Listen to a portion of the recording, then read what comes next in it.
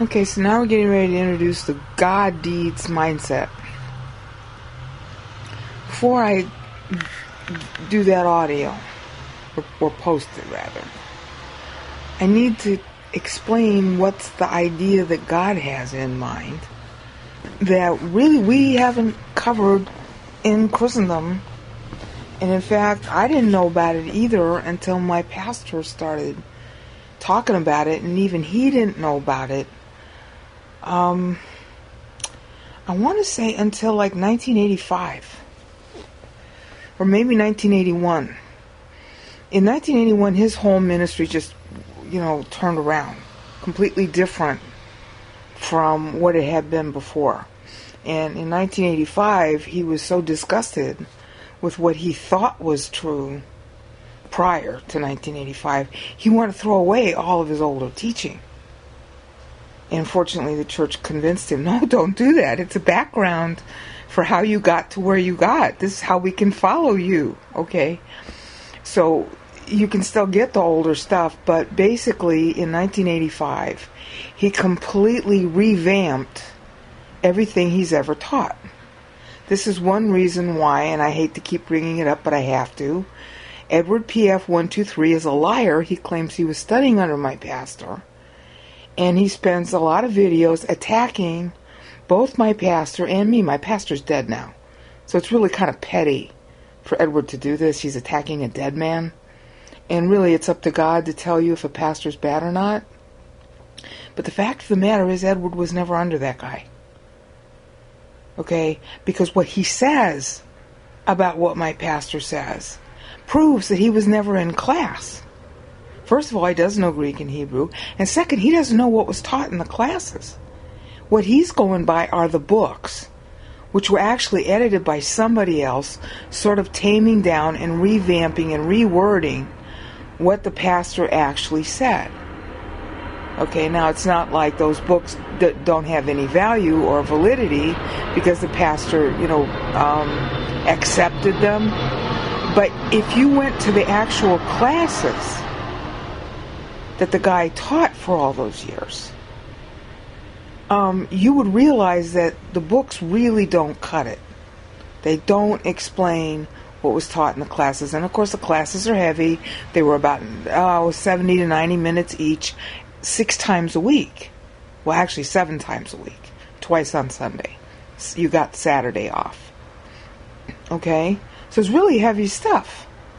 Filled with exegesis. You would have learned 20, 30 new Hebrew and Greek words every single week.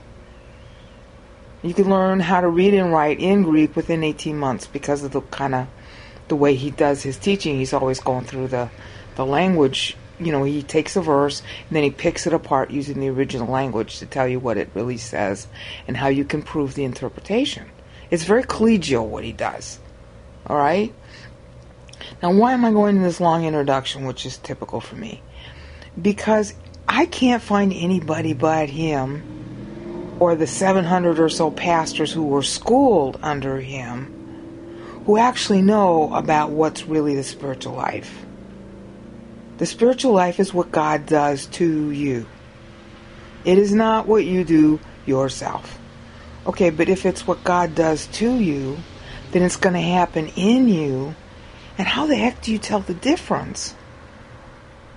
Because it's still coming out of your body. It's still coming into your head. It's still coming out of your head. It's still coming out of your mouth. How do you know if it's coming from God or it's coming from you? And that's the big challenge of the spiritual life. It's really, really hard. This is the same spiritual life that Jesus Christ had. That is the difference between the Old Testament and the New Testament. Is that when Christ came here, he crafted an entirely new spiritual life out of the Mosaic law and beyond the Mosaic law. That's the theme of the book of Hebrews. Because the Mosaic law it couldn't save you. It was a post-salvation covenant to start with. And it was really designed to prepare you for learning your future Messiah. It was a post-salvation covenant. It couldn't save you. And that, of course, the book of Hebrews goes through all that. All right? So he had to craft from its limited provisions and teaching a whole new thinking style. Because the Mosaic Law was a lot of outer practice. You did the outer practice to get the inner learning. Okay, but now everything is reversed. You do the inner learning to get the outer practice. And I spent about 5 years writing up the differences between the two covenants, old and new, in my Lord versus Satan series. If you want, to go plow through all that, and it's really heavy, just let me know and I'll send you a link. Okay, but the point is that the whole spiritual life is now based on the spiritual life that Christ lived. Growing up spiritually, the whole mechanism is completely, obsolete to the Old Testament. That's what the book of Hebrews is about. It's explaining the changeover. That's the whole theme of the book. Okay, First John is also on that topic, as is Colossians and Ephesians. And First John ties back to Ephesians. Ephesians is the basis for the book of Hebrews. So it's Ephesians, Hebrews, 1 John. Read it in that order. Okay, because they're all talking about the changeover. Why was there a changeover? And the pastors out there don't recognize that's the purpose of these books. Except the only ones I can find that recognize that are the ones that were taught under my pastor. Now, why did he get it? I don't know. Is he the only one, him and the group that studied under him? Are they the only ones on the planet who got it? I doubt that, but I can't find anybody else. So that's why I had to have that long lead-in about my pastor. I just can't find anybody else. If you can find somebody else who's figured this out, put it in the comments so people can find that pastor. Okay? Okay, so that's a 7-minute long introduction to getting to the point. God deeds. You are the fruit, not what you do. That's Isaiah 53:10 contract. We are a body. All of us. If you believe in Christ, you're subject to this. And it's really hairy what the new story is. You are an award, a possession. Booty is what the Bible term uses, called shalal in Hebrews. In Hebrew, Isaiah 53:12. You are booty for Christ. You are his prisoner. You are his slave. You are his child. You are his asset. You are an award to Christ for beating Satan. That's Hebrews 2. That's what you are. That's what I am. Everybody who's ever believed in Christ is booty. But church is built on Christ, which he invented as a post-mortem contract in order to continue time in Matthew 16:18. And he prayed for that contract, the body, to be completed per Father's discretion in John 17 verses 20 and following. Because Israel had made everybody run out of time because she rejected Christ. And honey, had we been there, had we been Israel at the time, we'd have done the same thing. So don't go blaming the Jews. Okay? The fact is that those people at that time were supposed to accept him, and time hung in the balance as a result. They didn't accept him. So he invented a new body of people. And the calling out of the highways and byways, Matthew 22, is going on now. It's like a sort of reverse Esther. The book of Esther, where Vashti wouldn't come, so the emperor guy, what was his name? Xerxes, gets all nervous, not nervous, but upset, and says, okay, we'll just run around Susa and everywhere else and find me a harem, and I'll pick one to be my queen. And that's how Esther came into being. And that's how Israel got saved. Okay, well, this is how Israel gets saved again.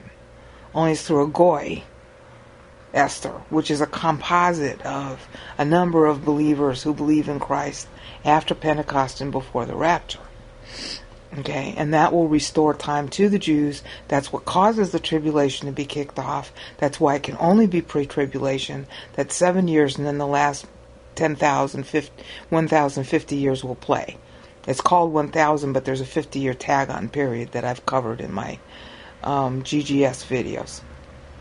The point I'm trying to explain is that you are part of a body, a royal bride being crafted. Now, not everybody in the harem is ruling alongside the king.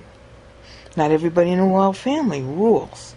They have the birth, they have the upbringing, they have the status, but to be royal versus being ruling are two different things. That has always been true. I don't know how anybody can be confused about it. Everybody who's born again, everybody who believes in Christ, between Pentecost and rapture, is body of Christ, is bride of Christ. Okay, but the bride is a harem. The bride is royal family. That's 1 Peter 2:5 and 9. Not everybody in a royal family rules. Ruling is a job. Royalty is a birth. So if you don't learn your royal upbringing, which is the whole reason why you don't immediately go to heaven after you believe in Christ, you now have a royal job to learn. If you learn it, you will become a ruler in eternity. If you don't learn it, you'll still be royal family. But you will not be a ruler. You'll be under a ruler. In other words, some other Christian is going to be your boss forever. Not Christ. Not directly. There's going to be a hierarchy, a sort of federation of kingdoms in church, headed by a few. Paul, we know, got the crown. That's 2 Timothy 4, 7, and 8. But there are X number of kings being developed down here. Every single one of us, at the second birth forward, God's will is for you to be one of those kings. It's His will for you. It's His will for me. It's His will for anybody and everybody who's ever believed in Christ. So you and I and every other Christian on the planet, ever since Pentecost, has a royal training program to go through. And every single thing that happens in your life is part of that program. Period. Doesn't matter what Christian denomination you are. Doesn't matter how correct you are in your understanding of the Bible. It doesn't matter how correct your teacher is. None of that matters. This is the will of God for every single human being who's a believer in Christ. Period. Now, what it ends up being, it's kind of like a marathon race, and that's the actual verb that's used in Hebrews 12, or Hebrews 12 and somewhere else in Corinthians. The Greek verb is trepho. Okay? And it means a marathon race. Well, you know what happens in a marathon race. It's so long. Everybody starts out, and you got hundreds and hundreds of people starting out. But only a few get to the finish line. And that's the way it works here. Is basically you've got your whole life to learn this training program. Okay, and your manual of training is the Bible. You're supposed to be under a teacher. God has a whole, and everything. When you brush your teeth, there's a will of God on that topic. So the question is for you to get with this program. Who's your right teacher? What should you be doing now? Whatever Bible He's got that teacher teaching you, that's what you should be learning now. Whether you like it, you understand it, or not. And whether you like it or understand it or not, God is using you 24/7. The question is, are you going to receive benefit for the way He's using you? And the answer is no if you're not using 1 John 1:9. No if you're not under your right pastor. No if you're not learning and living on Bible. The whole key of it. Use 1 John 1:9, get under your right pastor, learn and live on Bible, and really we can add a fourth thing. Be on the horn with God constantly. Be online with God, a.k.a. prayer. Prayer is a conversation first and petition second. Do those four things. That's God's system. It's called chenotes in the Greek, and that's what Paul's talking about in Ephesians 4. When he says unity, it's mistranslated unity. It means a unified system of learning, of being in harmony with God, not with people. Notice what doesn't matter. It doesn't matter how you're viewed by society. It doesn't matter if you're paraplegic. It doesn't matter if you have an IQ a room temperature on a cold Chicago day. It doesn't matter if you're wrong about doctrine. It doesn't matter if you're right about doctrine. You could be the most apostate sect on the planet, like the King James Only movement. God still has a plan for your life, and He's still going to use you. But how much are you going to benefit from that? How much is that going to make you spiritually grow so that you inherit a kingdom? And before you say, oh, I don't want that, I don't need anything from God. Honey, you don't honor Christ unless you go after it. You're spitting in His face if you don't go after it. Because He's the King of Kings. He went after it. So, honey, if it's right for Him to become a king, it's right for you to be one too. And you're spitting in His face. You're spitting on your inheritance in Christ if you don't go after this. You're like the stingy servant in the talents parable. Remember that? There were 3 servants altogether. One of them got 5 talents, which was like 5 years' wages to play with. Another one of them got, I think, another 5 or 2. And then a third guy got 1. And the third guy who got the 1 said, oh, my master is stingy and nasty. Of course, the guy who's saying that is the one who's stingy. I'm going to just bury this talent in a napkin in the ground. Because I don't want to lose it, because then I'll lose my head. See? Yeah, that's you if you don't learn the spiritual life. Use 1 John 1:9 like breathing. Find your right teacher. Learn and live on Bible under that teacher. And talk to God all the time about everything. And then you'll grow into kingship. That's the God deed in your life. That's what He wants. He wants it for you. He wants it for me. He wants it for everybody. But it's a marathon race. It's going to last your whole lifetime. And like Paul said at 2 Timothy 4, 7, and 8, at the end of his life, oh, I got the crown. Yeah, you won't know. It's pass-fail. You won't know until the end of your life. If you finish the course. Most Christians don't. 99.9% of Christians will quit. They either never get started because they think that their life is supposed to be about good deeds. They never get started. Or they quit. So, that's why history has gone on so long, why the rapture hasn't happened yet. Because everybody's quitting. We know for sure one guy got crowned every 490 years or we'd all be dead now. Because somebody's got to be crowned every 490 years. At least one person has done that. Okay, there have been 4, we're in the 4th one now. We're coming up on the end of the 4th, 490 years since the cross. So, did somebody get crowned already for this 490? Or not? If by the time this 490 ends, nobody new is crowned, then history ends. Rapture or no. Okay? The rapture just means that it might happen due to a second cause. But that rule about the 490 has been true since Adam. Okay? It predates Israel. The rule for Israel was slightly different. It was aggregate. But the rule for church is still the same as the rule for Adam. Somebody during a 490-year period has got to supermature. If you supermature, you are crowned as a king. And you will have other Christians who are your subjects that you actually own forever. Now, how many kings do there have to be before the rapture can occur? Well, that depends on the population size of heaven, which I'm estimating is somewhere around 100 billion people. See, the job, the good deed that you're being trained for is not down here. It's post-mortem. You're being trained to be a king so that you will have an unending good deed of being a king over millions, maybe. I don't know how many.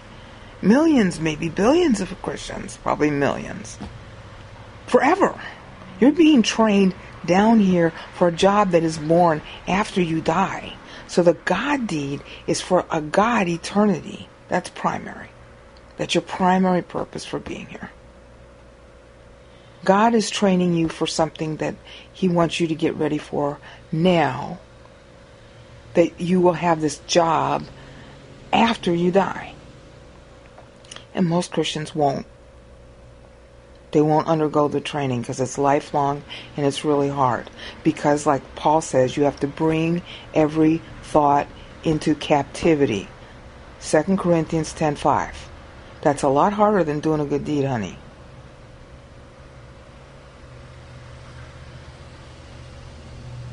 So that's the God deed that he's training you for.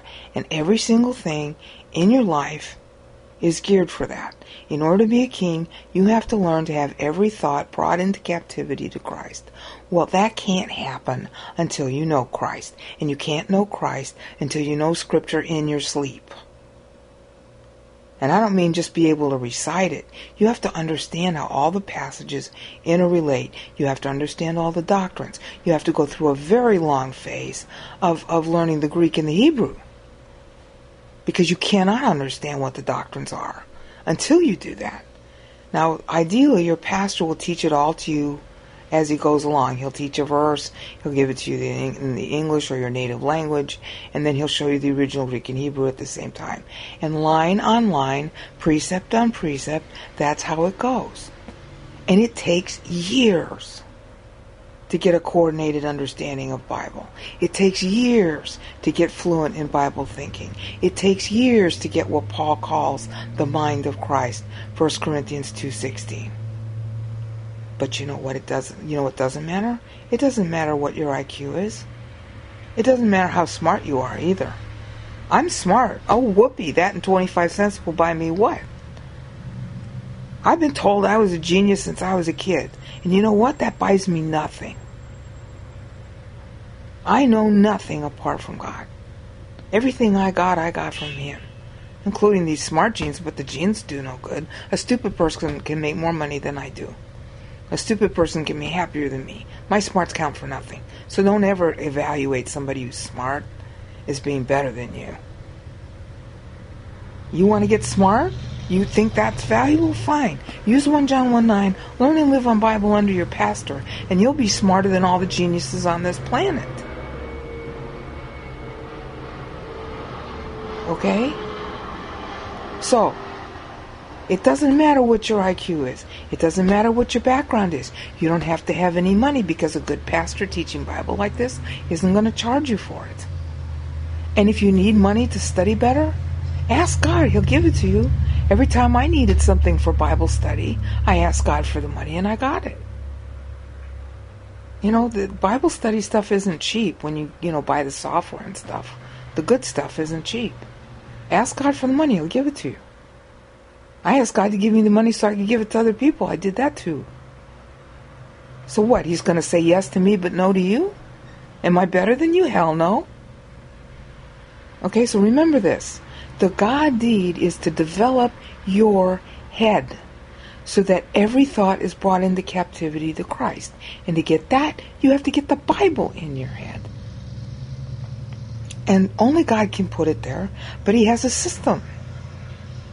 Use 1 John 1:9 or nothing's going to happen. Find your right teacher. God will know who it is. Ask Him. He'll make sure you find out within a week or two. And number 3, learn and live on the Bible that your pastor's teaching it as he teaches it. And number 4, talk with God 24/7 if you can. Of course, as often as possible.